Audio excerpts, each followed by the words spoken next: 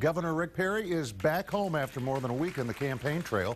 Perry started his cross-country tour in South Carolina last Saturday.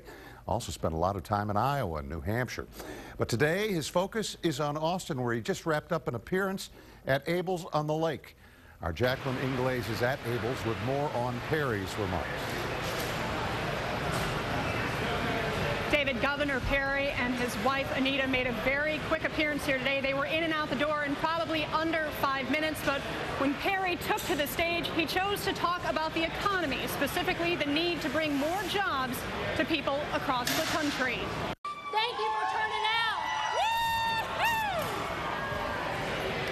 Now, Governor Perry was met with the cheers of about 250 of his supporters when he walked into Abel's a little after 5 this evening. Now, Perry's wife Anita first took the stage and spoke about how they met voters in South Carolina and across the eastern seaboard. Now, the governor had a narrower focus with his message, and that was the economic state of America, and he even broke out his slogan, "Let's get America working again." Now, he cited Texas as a state that has defied the odds in the economic downturn, actually having a higher credit rating and increasing the number of jobs. He says this is something he would bring to America should he be elected president. The fact is, there's 1 in 6 work-eligible Americans who cannot find a full-time job. Mr. President, that is not an economic recovery. That is an economic disaster. We cannot have 4 more years of these high unemployment rates, these failed stimulus, these record debts, this poor credit. It's time for a change. Now, the governor didn't take any time to field any questions from the media. Instead, he worked his way around the crowd, shaking hands and taking pictures. Live at Abel's on the Lake, Jacqueline Ingles, KXAN News.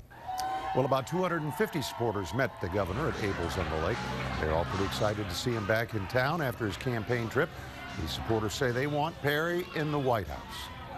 Well, jobs, jobs, and more jobs. America needs them. Also, the contrasting of failed leadership is just despicable what's going on in D.C. and nationally. We unfortunately elected a leader who's a failure. Rick Perry is a proven leader. You know, I just think he's a good person as an individual. I like him as a person, number one. And I just think he's genuine. He's a real Texan, and I'm proud, you know, to know him. And I just think he'd be great. For more information on Perry's run for the White House, you can always log on to KXAN.com and then just scroll down to our section called Presidential Election 2012.